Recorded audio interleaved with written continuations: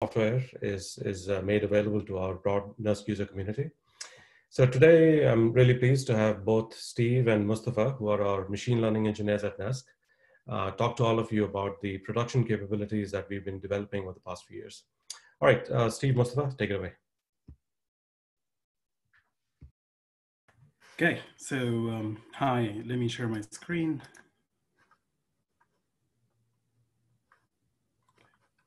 One second.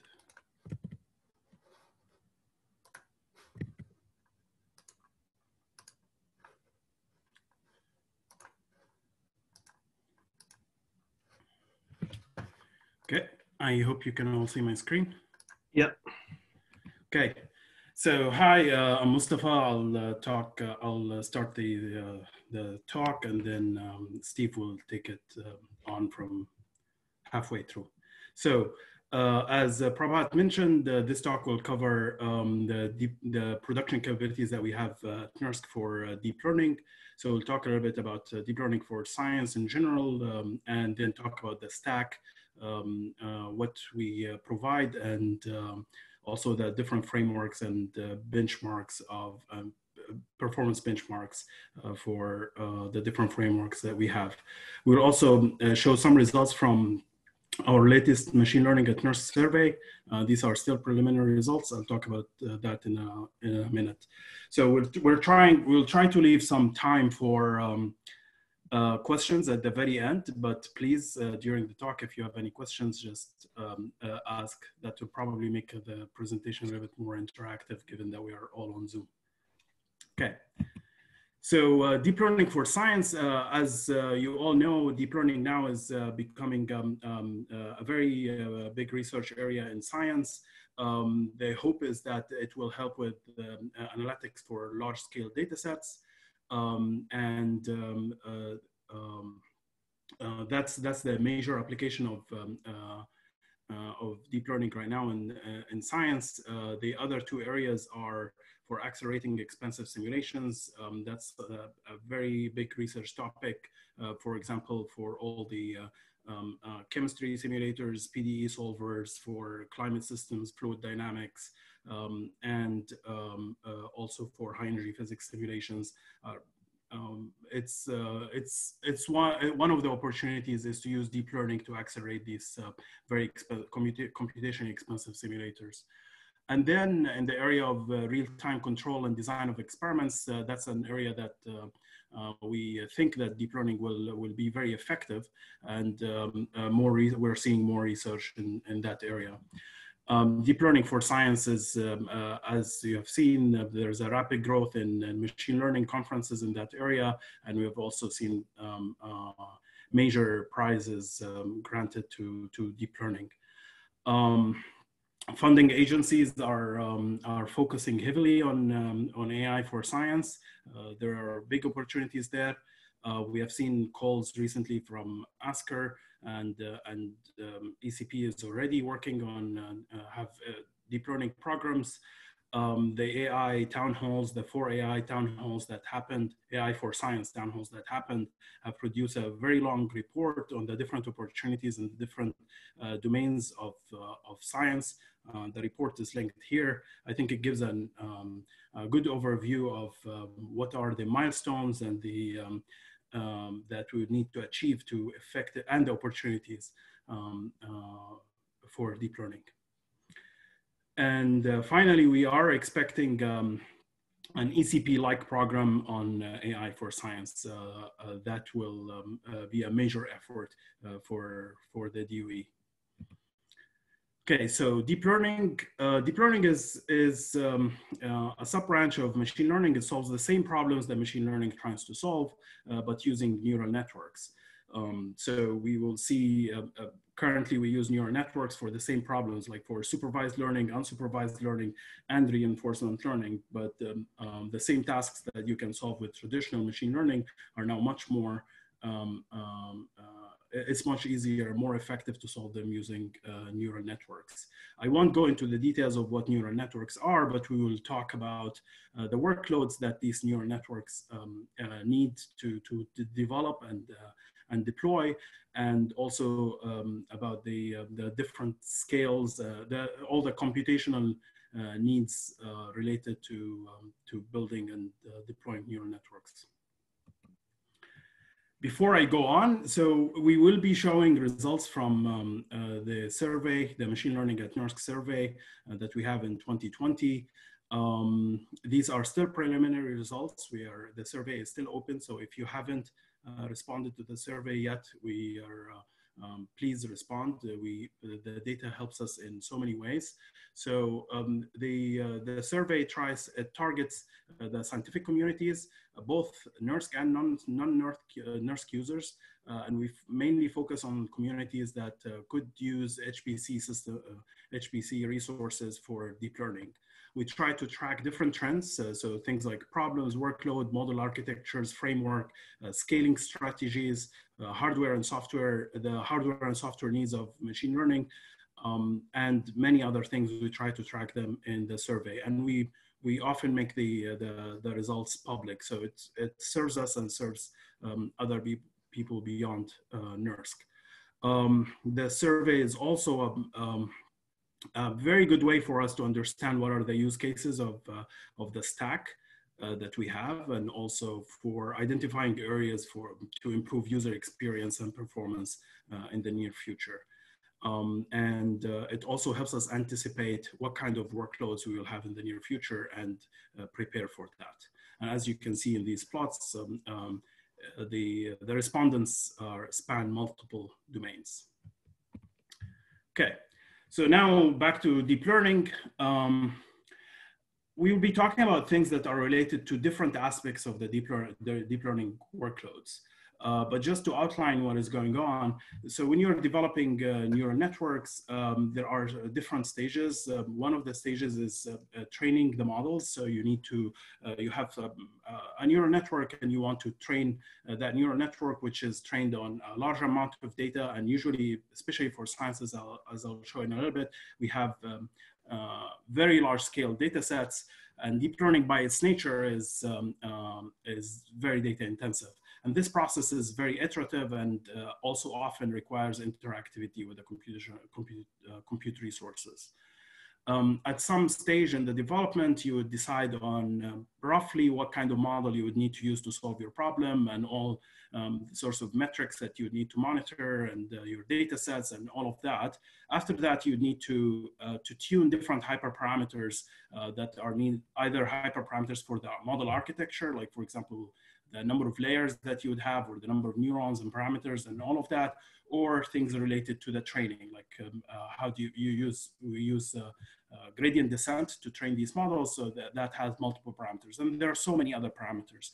To do that search on these parameters is a very compute intensive process. So you need to launch hundreds of experiments to test which parameters could work best for this. And this process requires both parallel experiments, so the experiments could be using multiple GPUs, for example, but it also mainly requires capacity, that you can launch hundreds of experiments at the same time. Once you have trained your model, then you want to use that model in real life if you're not only doing research, and that is what we call inference. So you take a frozen trained model and then you apply it on data. That's mainly for data analytics, and sometimes it's used in offline analytics, but it could also be used in online analytics. Like for example, for all the cloud providers or like services like Google and Facebook, they would need to use the trained models in real time.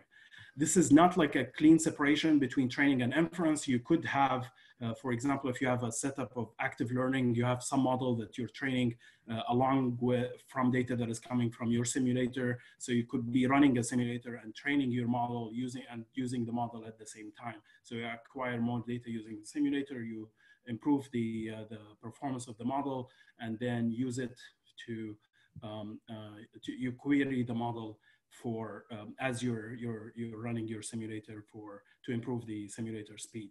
So there are instances where you would need to do both training and inference, and that requires its own it has its own challenges. For example, if your simulator is running on CPUs and your model is running on GPUs, that's something that would need to be thought through carefully.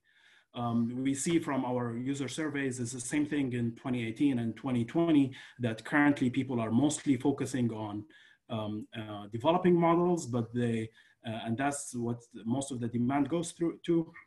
And then in the future, people expect to be doing more inference using their models. So as I said, these models could be very large.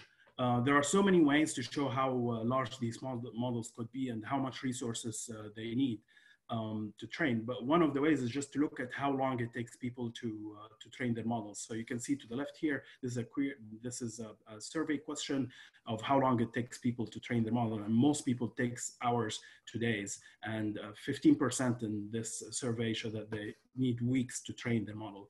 And think of this as a compilation time for your software. If it takes you weeks to compile your code, it would take forever to actually develop something that works. So this needs to be, this training time needs to be reduced tremendously. And for this, we need scale. We need HPC systems to be able to do this training faster. You can also look at the data sets, especially in science, the data sets that people have to train on. It spans multiple ranges, but non-significant portion here needs to do tens to hundreds of gigabytes and also terabytes of data. And that takes a very long time.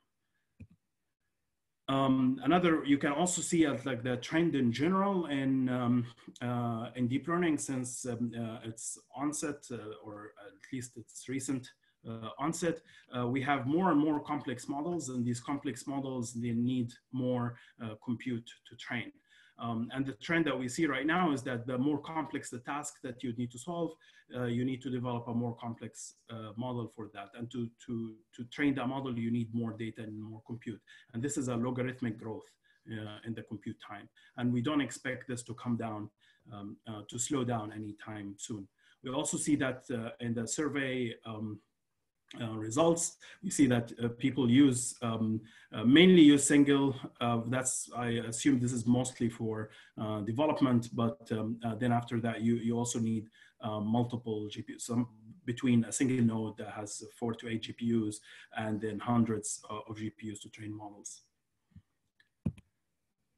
So to achieve that, how do you actually achieve parallelization in practice? There are multiple modes of doing that. The most common one is data parallelism, where, for example, you have a very large amount of data. You need to pass through that data multiple times much faster. So what you do is, instead of having a single worker processing your data, you have data parallelism. So you clone your model on multiple workers, in this, for example, GPUs or nodes. And then each one of them will process its own batch. And then you do all reduce on the gradients and propagate them back and update your parameters. That is the most common mode of parallelism. And we will show the results that we will show in this talk are actually all on data parallelism performance at NERSC. Other modes of parallelism, as these models become more complex and you need to build bigger models, you need to go into model parallelism. Model parallelism, one way of doing that, you would take a single layer from your neural network and you split that layer itself on multiple workers. And then you process your data. So this is typically used for very large models. For example, the models that you see for like all translation models that, for example, Google Translate, that's a model that needs model parallelism. Another way of doing this, splitting your large model over workers, is to do pipelining, which is, instead of splitting the layer itself over multiple workers, you split the layers among multiple workers. So you have the first layer here on a GPU, and then the second layer on a different GPU, and you have some layer pipelining. Both of them have their own communication challenges and opportunities for optimization. And finally, actually, in practice, you can imagine that you actually need hybrid parallelism. So if you have very large models to train you, those need a lot of data. And if they need a lot of data, then after you split your model over multiple workers, you need to do data parallelism. You have groups of workers for the model, and then multiple of those groups to do data parallelism. So in practice, eventually, you would need to do mostly hybrid parallelism. If you ask the people who are doing this, developing models, you would see that most people are doing data parallelism right now, and that's what they expect to do in the future. But other modes of parallelism is needed either now or projected to be needed soon. To do that, to accomplish this parallelization, you need some framework that helps you do that. So TensorFlow and PyTorch, which as I'll talk later, they're the main frameworks, the most popular frameworks for doing deep learning. And they both have some parallelism, native parallelism, support native parallelism routines. And they are the most common way to actually distribute training, especially for PyTorch. Most people use their native PyTorch native parallelization API. Next would be Harvard, which is an Uber framework for doing data parallelism, and it supports multiple backends. So for example, MPI or Nickel. As I'll mention later, we use those on CPU and GPU. And yeah, so Harvard is very popular and it's very easy to use. And we expect to have Harvard for a while. And there are other frameworks that people are developing or experimenting with. So that's on the introduction. Now to what we actually have at NERSC. Our strategy for our stack is to have the most popular frameworks and to work with the vendors to make sure that the underlying libraries, the backend libraries, are optimized on our machines, whether the CPU partition or the GPU partition. So we do work with Intel and NVIDIA on both, and also Google and Facebook for optimizing the frameworks themselves. We also focus on providing productive platforms, not only compute resources, but also ways to access those compute resources conveniently, and to especially for the kind of workflow that goes while you're developing deep learning models. And we also provide training and consulting, and we have multiple collaborations, especially at this stage where deep learning is picking up in science. So we make sure that we work closely with a lot of the users, and we also have personal collaborations with them to essentially provide whether consulting on the algorithm side and the science side, or on the technical side. So we will be going through some of these things in these slides. Okay, so our most anticipated moment for compute resources is to have our next machine, Perlmutter machine, which we expect to have the first phase of that in later this year or late this year. We'll have 12 GPU cabinets, and which will house around more than 6,000 NVIDIA Ampere GPUs, which were just announced yesterday. We'll have also very large storage area that is very performant for, especially for kind of workloads where you need a lot of I/O, like deep learning. And then by mid next year, we expect to have the second phase, which will add CPU only cabinets, 12 AMD CPU only cabinets. So yeah, we expect to have more deep learning on Perlmutter than we currently have now. Okay, so for frameworks, there are multiple frameworks on the market. They are mostly dominated. If you look at the plot to the right of what people are actually using in practice, for traditional machine learning, we use scikit-learn, and that has been the dominant framework for a very long time. But for deep learning, people use both Keras and TensorFlow. And most of the time when they say Keras is a high-level API description, and there are multiple implementations of that. But the TensorFlow implementation is what mostly people use mostly, and that essentially has Keras API with TensorFlow backend. And then PyTorch is on the rise, and it's now a lot of people who are doing deep learning, especially for research, are using PyTorch. And there are other frameworks. This column here is TensorFlow 1 versus TensorFlow 2 major releases. We think these are the most functional and performant frameworks. As I mentioned, we work with vendors making sure that they work efficiently on our machines. And we also have in our, I'll talk about this in a little bit. But so for the distributed training, we focus on Harvard and the native TensorFlow and PyTorch distributed training plugins. And for productivity tools, we make sure that people have access. Jupyter is one of the most popular ways of developing models, at least during development stage. And doing deep learning in Jupyter is now one of the things that are the most popular way of actually doing deep learning models development. Steve will talk a little bit more about that today. So in terms of the installations of these softwares, we provide modules. We build these libraries and modules, as I'll mention this a little bit later, but the majority of people, the message here is that 90% of, at least of the survey respondents, they use the NERSC modules directly. And then sometimes they have to either customize their Conda environments or build their own Conda environments. And that's the next most available way or common way to do this. And then some people build from source. We do provide help with all of these. A word on the frameworks and their popularity. There were other frameworks on the market like Caffe and Theano. Both of them are dwindling in popularity.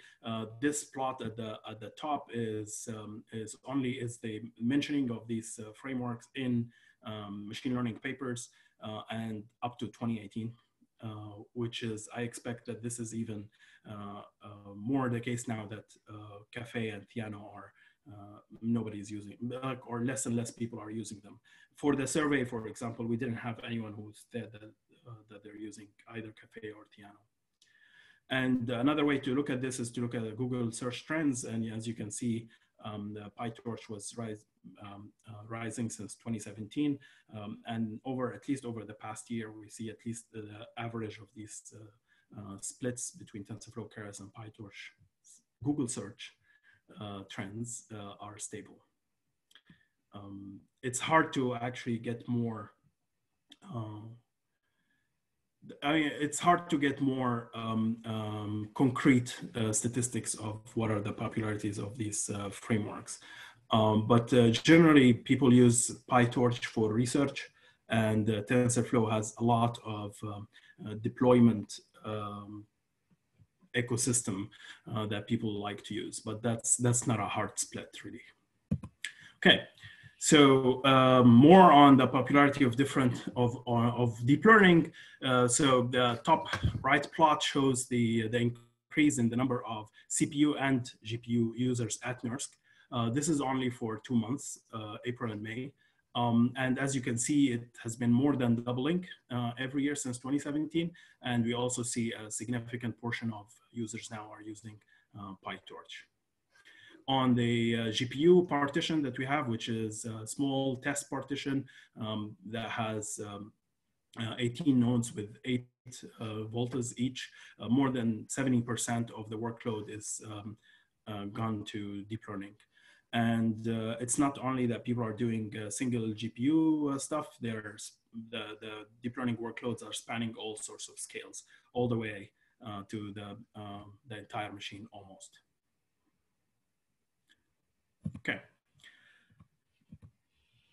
So on how to use the software stack, as I mentioned, we have multiple ways of, you have multiple ways of doing that at NERSC.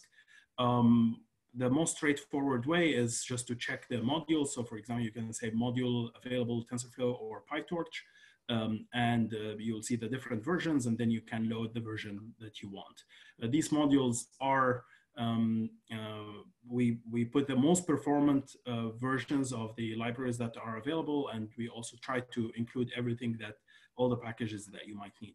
But in case if you want to customize your installation further, you can always say, you can always install things in your user area. So that's the most popular way of customizing environments, or at least that's what we recommend right now. If you want to build more than that, you want to install other versions of frameworks that we don't have, or you want to do your own thing, you can always create your own Conda environment. But if you want to know which versions of TensorFlow and PyTorch to install for best performance on our machines, especially for distributed training, for example, of PyTorch, please consult the docs. And if there's anything missing from there, please let us know. But it's important not to install the default TensorFlow or PyTorch options for performance on both CPU and GPU. And for accessing the stack from Jupyter, we provide the kernels to use TensorFlow and PyTorch, the different versions from Jupyter. You can also build your own custom kernel around your custom Conda environment, and the details are available in the docs. So moving forward to for the current Core GPU partition, and also for Perlmutter, we hope to provide the entire stack in shifter images instead of modules. The reasoning is that NVIDIA provides highly optimized containers for performance on GPUs. We're currently testing that. We think we have something that you can start using, and you can use that both in interactive batch system, and also in Jupyter, through Jupyter. For interactive, this is how you would load it. You would load, for example, a PyTorch image, and if you are submitting batch jobs, please make sure to put the image not in the command of shifter, but use the Slurm shifter options. That will give you much better performance, especially in if you're training distributed. And we have also TensorFlow 2 right now. And if you have, we are looking forward for feedback on these images. So if you test them and there's something that you don't like or it's not working for you, please let us know. You can also use those from Jupyter, and we do have Jupyter kernels to use these same shifter images. Okay, so our general guidelines, I kind of said a few things here and there of what we recommend, so generally, just to recap, we generally recommend that you use the modules directly to run TensorFlow or PyTorch. They do have the recommended builds and libraries, as I said earlier, and they will give you the best performance on our machines. And also, very important for us right now is we'll be able to track the usage of the compute resources and the stack, and that helps us also decide on support strategy. If you want, for developing and testing your workloads, using the interactive QoS on KNL or KNL and Haswell, the CPU partition, or Jupyter on-demand compute resources are very convenient. And we recommend to use TensorBoard for visualization on our machines. And Steve will talk about this in a little bit. For performance tuning, there are, if you have trained a deep learning model before, you'll know that there are so many moving parts, and especially when it comes to I/O, and then performance on a single GPU or a single node or multiple GPUs, and there could be a lot of bottlenecks in that. So at some point you might want to tune your model for faster turnaround in training. And the way to do that, the first thing you can do is just to check the CPU and GPU utilization.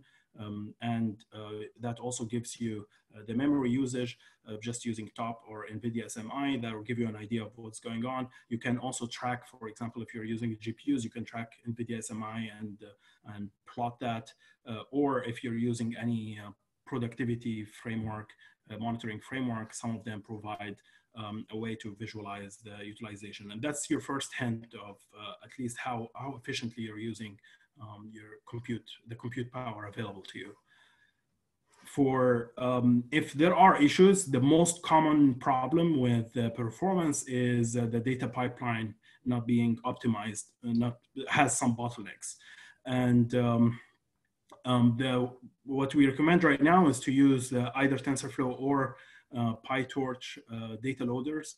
They have data loaders that allow you to essentially tune the performance and the number of CPUs available to the data loader part of the pipeline, or the number of like prefetched, for example, data samples that has to bring and then do some data augmentation on it, and also like the number of, like how many of those you can ship to the GPU ahead of time before the GPU actually needs it. So there are a lot of knobs that you can use to tune the performance.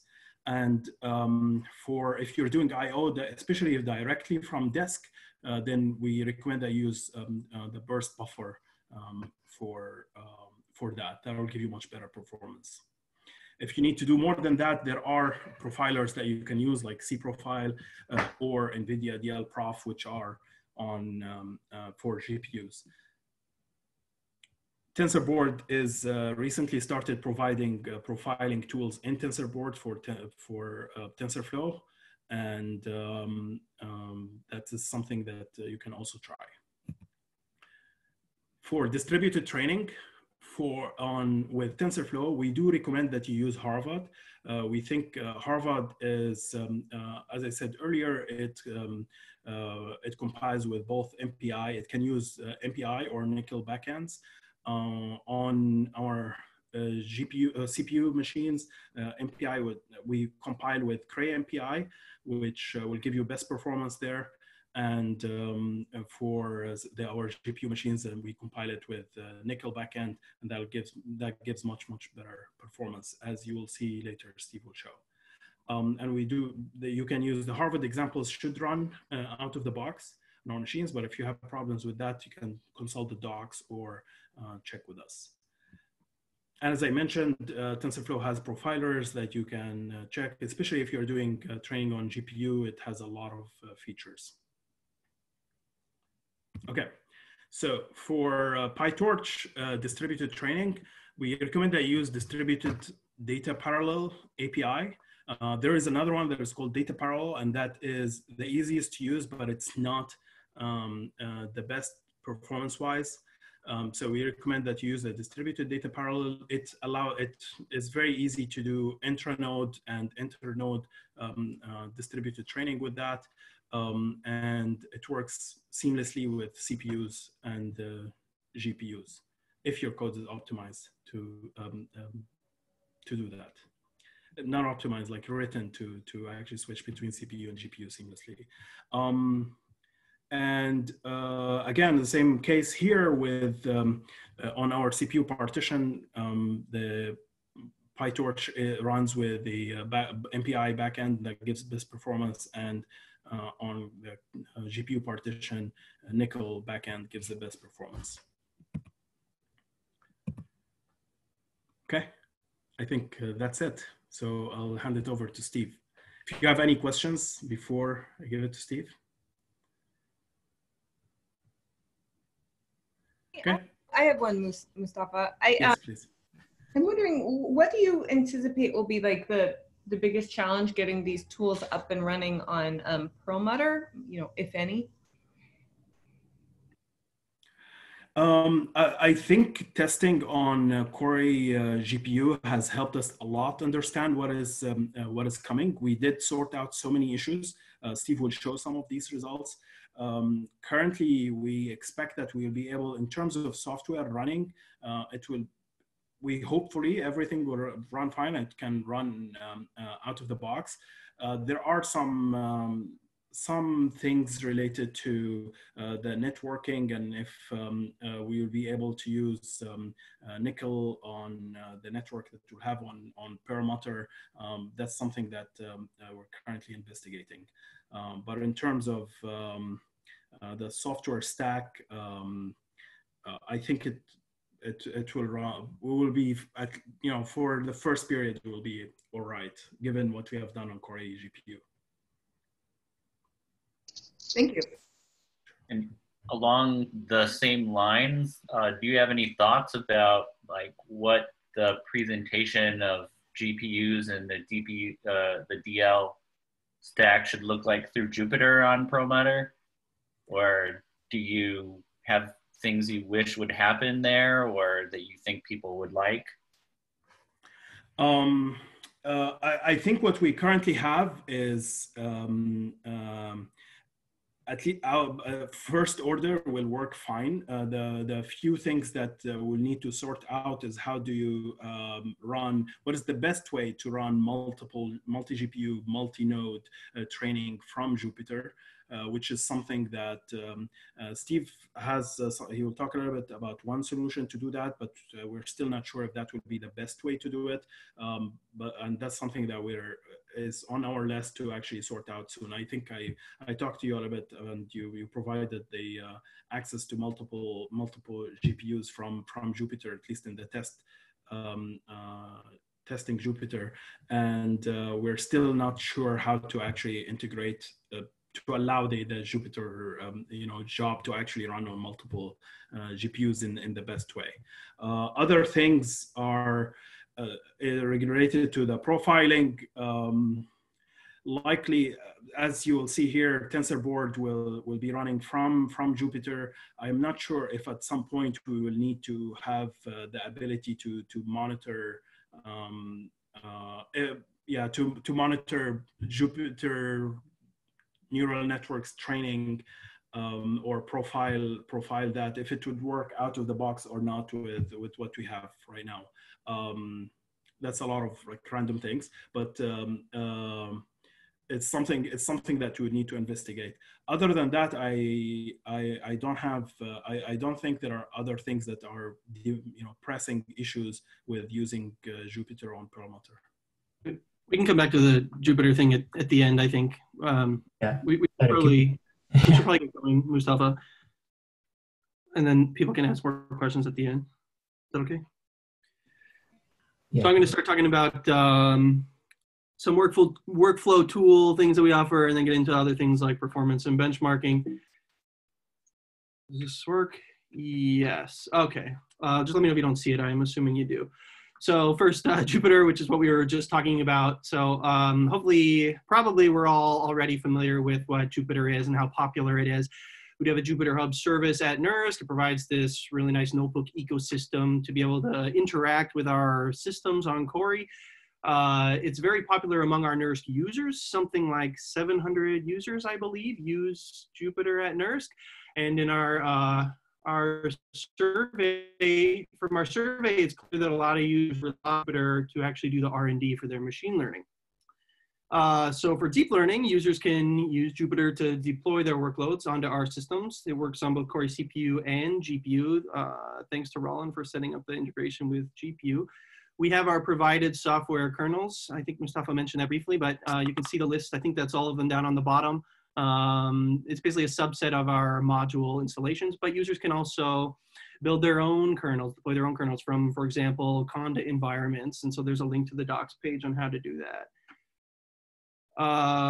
With Jupyter, there are a lot of tools that you can access. So one of these is TensorBoard that Mustafa mentioned. So this is really the de facto way to visualize everything in deep learning. You can see some of the stuff on the bottom right here, from your model's computation graph to tracking the training loss and accuracy, tracking various different experiments, and even like model weights evolving over time. So this started as a TensorFlow tool, but has since become natively supported in PyTorch. So there's a lot of good community behind this. And you can actually run TensorBoard in a sort of manual way. You can set up SSH tunneling to NERSC and run the server, but we recommend actually using Jupyter to start it up and to access it. And there's just a tiny bit of boilerplate. Basically, we provide a little helper module. You can click on this link here. It's a GitHub repo with a single Python file. In your notebooks, you just import the module, start up TensorBoard, and with this line down here, you get a URL that you click on, so you don't have to worry about the other stuff. You can also use Jupyter as a front end for doing distributed deep learning on our systems. So generally, Jupyter Notebook is running a single kernel process like Python that's executing your cells. But there are these tools and frameworks out there for distributed parallel computing like IPyParallel, Ray, and Dask that are able to spin up clusters of worker processes, and then you can connect to these clusters and execute distributed workloads. So for deep learning, you can use this then to run distributed training or distributed hyperparameter optimization directly from one notebook that might be even running just on CPU. You might be able to submit it to the GPU systems. And then you can also pull in all this extra cool ecosystem stuff that's in Jupyter, like interactive widgets to do monitoring and steering your workflows. So this was a little while ago now, I think 2018, but we put together some notebook examples that use this, and we chose IPyParallel and Kale. With Kale, we worked with some collaborators in CRD, Matt Henderson and Shreyas Cholia, but for IPyParallel first, we have a couple notebooks here to demonstrate how you can do distributed training and HPO, high optimization.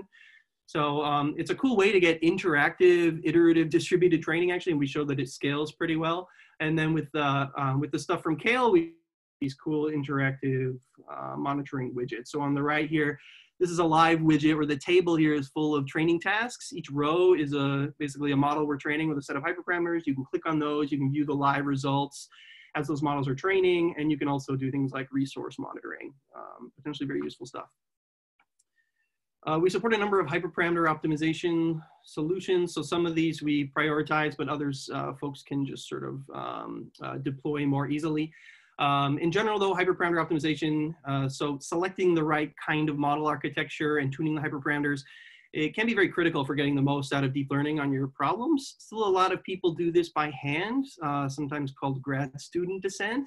But there are a lot of sophisticated methods and libraries for automating this. And this can get very computationally expensive because you end up training a lot of models. So it can be a good fit for HPC resources. Down on the right, we asked our users what tools they're using for this. And some of these like scikit-learn and Keras Tuner, you know, we don't really need to do anything special for. We've chosen to look at a couple of tools to begin with and have prioritized support for because they map well onto our systems and have nice HPC relevant features like Cray HPO and Ray Tune. I'll briefly talk about those shortly. You see users also like weights and biases. That's this one down here in green. Some of our colleagues really like that. And that's one that we're looking at closely, but we kind of have to figure out what level of support is going to be relevant for NERSC here because it is not technically open source, though academic folks can get a free license. So users can use what they like, and I'd like to just call out if there are folks who have tried other solutions and deployed nice things on our systems for HPO, we'd like to hear about it, so reach out to us.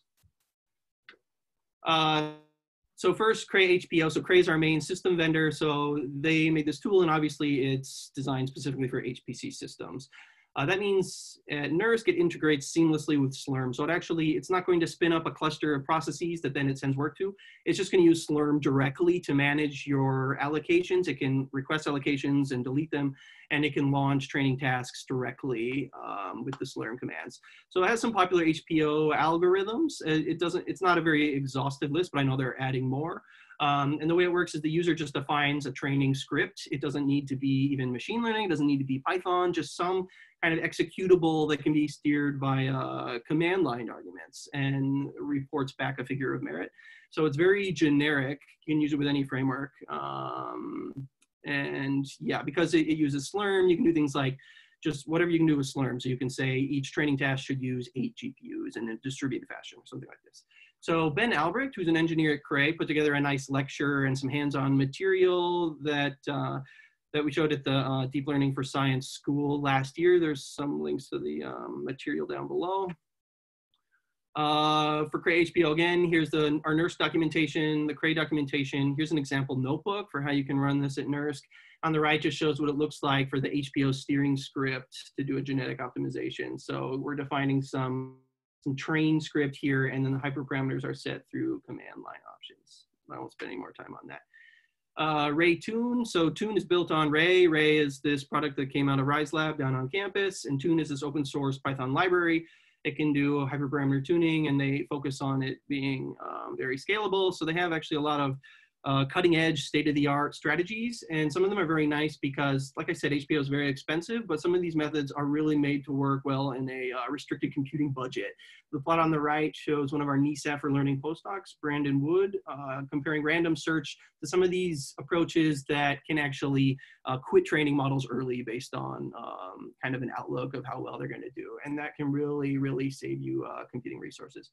So there's a lot of cool stuff in RayTune, and it also integrates with other solutions. You can read them here. It can integrate with Slurm, a little bit of boilerplate code, and we actually provide a helper thing here that you can click on and get to help start up the cluster. So it should hopefully work seamlessly for folks.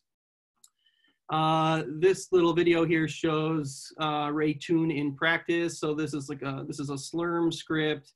We can set up the software that the code below is what's actually starting up the cluster. It's not too much code, but then you call this other script, and I think what this is going to do is it's going to run the example, and we start to see output. It's reporting that it has a head node. This is a 2-node example, so it's using 16 GPUs to do hyperparameter optimization, 1 GPU per training.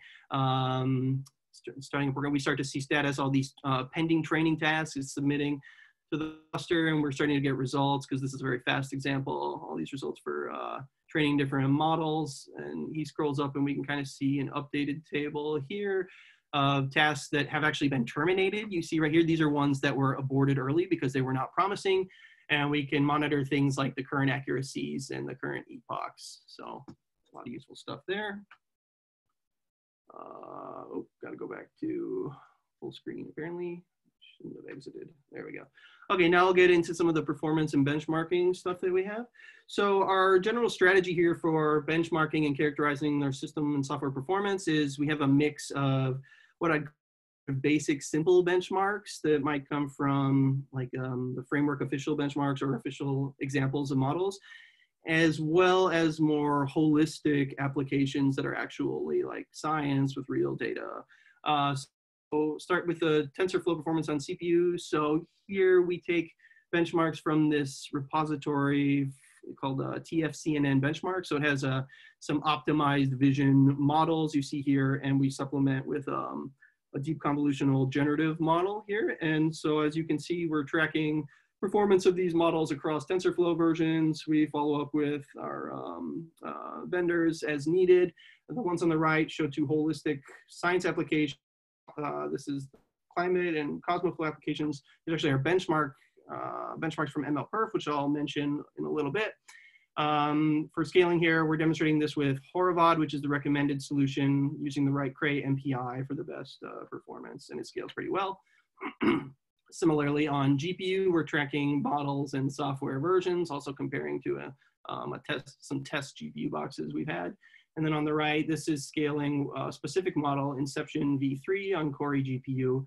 The yellow model is something that we kind of had first, which was sophisticated setup. So this was actually a vanilla MPISH MPI, so not even CUDA aware. And we kind of see how well that scales. And then we switch to the recommended nickel library for communication from NVIDIA, and we see the importance of using the right communication backend. So the green is the scaling without any actual data IO, and this is really just pushing on the nickel communication that's doing the gradient all reduces, and it's near perfect. And then the blue and red show with a real data set, that's ImageNet. The only difference is that the blue is using the NVIDIA container. So containers are giving us basically close to native performance and, to bare metal performance and scalability, which is good to see. For PyTorch, we have a custom repository here that's kind of orchestrating things, but it does pull official models from Torch Vision, these convolutional network models, and then we supplement with a 3D convolutional network, and an LSTM recurrent network. This code base is using just synthetic data. It's similar to that TF-CNN benchmarks, actually. And we can test lots of things: hardware, communication backend, software, and so on. The table on the right here shows the hardware results that we have. KNL, Haswell, and GPU. Note that, as to be expected, GPU is the fastest, and it really makes us excited for Perlmutter. So running the benchmarks in a distributed form, well, actually there's software here too. So first, performance on CPU, where it's using, just like with TensorFlow, Intel MKLDNN and Cray MPICH. Performance is fairly stable across versions, and scaling is quite good, at least for models where you have a favorable ratio of computation to communication. So AlexNet here is poor, but that's because it's a really big model and doesn't actually have many layers. But ResNet and these others are looking quite good. There are notebooks down at the bottom to see the full results. How are we doing here? Try to wrap up pretty soon. This is the PyTorch performance on GPU, where here we're using the recommended nickel backend. We also have results with Glue. I didn't show them, but they don't scale as well.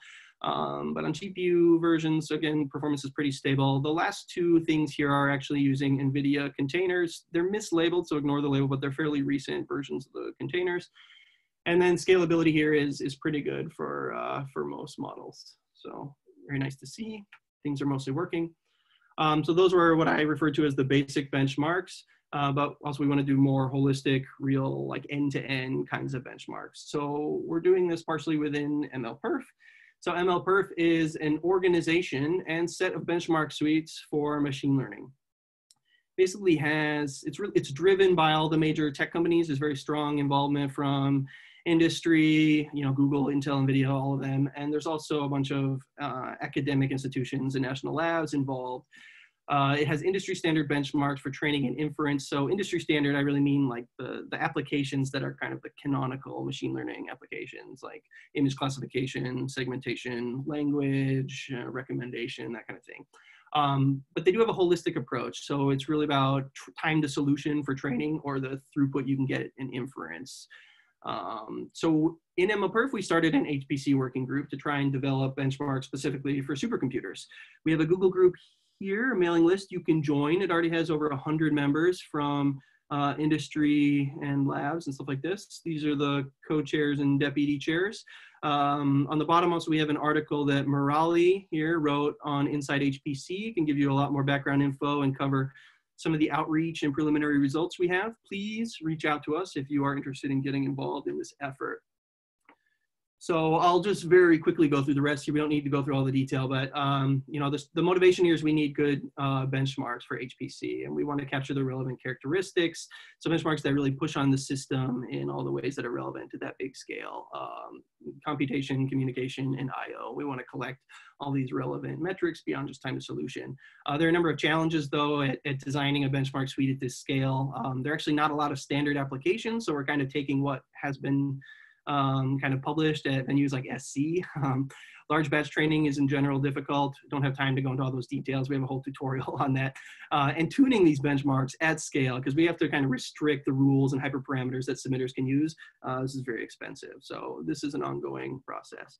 I won't go into details, but I'll just show we're using climate segmentation, which is a Gordon Bell Prize winning application at SC18. And this CosmoFlow application, which also came out of NERSC folks and was at SC18. So those are the two we're starting with. You can refer to the slides for more details or the papers. We're hoping to do an actual benchmark release this year. So there's ongoing work to kind of finalize the rules, the benchmark details, and open up a submission period. So we hope to get a lot of HPC facilities to participate and run the benchmarks and submit results. And we'd ideally like to have results publicly available around the timeframe of SC20, but we will have to see.